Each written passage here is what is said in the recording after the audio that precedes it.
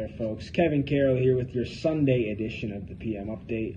We are working on a lot of good stuff for you. Coming in Monday's free access the edition of the Times Leader.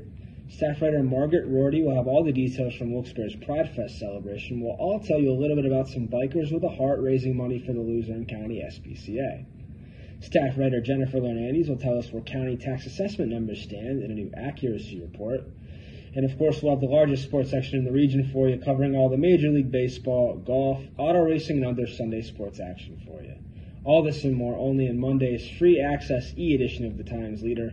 And of course, if you're not already a Times Leader subscriber, all you have to do is call 829-5000 or visit timesleader.com/subscribe.